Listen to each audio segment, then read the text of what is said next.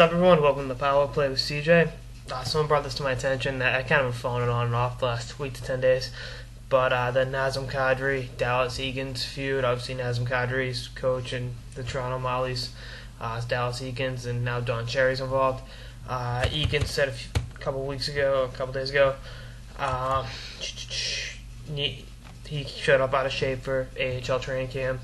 Don Cherry factored in talking about how the Toronto Maple Leafs have, destroyed, Kadri's potential and all that. Kadri's still only 22 years old. He was a high pick only 3 years ago, then 7th pick in the draft back in 2009. And, the numbers with Toronto, the Marlies went great. 41 points in 44 games last year, and then 40 points in 48 games this year, 10 points in 11 postseason games with the Marlies, putting up good numbers. Consistency's been an issue, and, you look back to when he was 18, his first camp with the Leafs, really wasn't given. I believe he led the team in scoring, and he got sent back to juniors because of his defensive lack of defensive acumen. And that was kind of a negative indictment on the kid. It took him, he went back to London at a great year. Played well at the World Juniors, but this is a kid that they had high expectations for, and I think he could still live up to it. I think the fact that the Marlies play in Toronto, in that hockey hotbed where all eyes are on him constantly, is something you got to watch for. And I think that can be a drawback for him, and something you want to keep an eye on. But I wouldn't give up on him. Now Don Cherry's talking about how the Leafs have ruined his potential. Look at the exact quote. "I've never in my life seen a kid treated like Nazem Kadri by the Leafs. It started his first training camp where he led the team in scoring, but was blasted for his defensive faults. Now the Marlies coach comes out and rips Kadri in the newspaper, says he doesn't eat properly. Imagine headlines saying he's chubby and fat." So he did train with Gary Roberts over the summer, and strict training regimen. Says he feels as strong as ever, but Eakins said his condition was unacceptable and his body fat was among the worst on the team.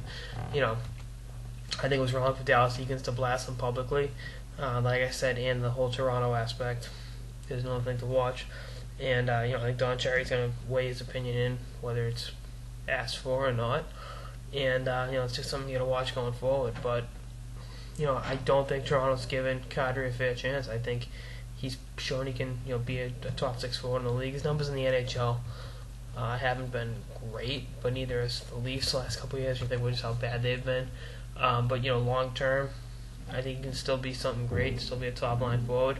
And I think part of it was he wasn't Burke's guy going into that draft. Burke wanted Braden Schenn, and LA took him at the 5th spot. And we know the player Schenn has been through 63 games in the show. But Kadri needs a fair chance too, and we'll see what happens from there. Hopefully the lockout gives him time in the AHL, and he comes whenever the NHL opens up. He's in camp in great shape and ready to finally show the Leafs, be ready to accept an opportunity from the Leafs, because they'll be willing to give him what he's earned, in my opinion. I don't think the work ethic, they've been knocking that. I think he's a hard-working kid. I think he's ready to take the next step forward in his development and become a capable NHL player. That's all I got in this episode of the Power Play with CJ on the Nazem Kadri / Dallas Eakins / Don Cherry feud. Stay tuned for more episodes throughout the lockout and beyond. Later, guys.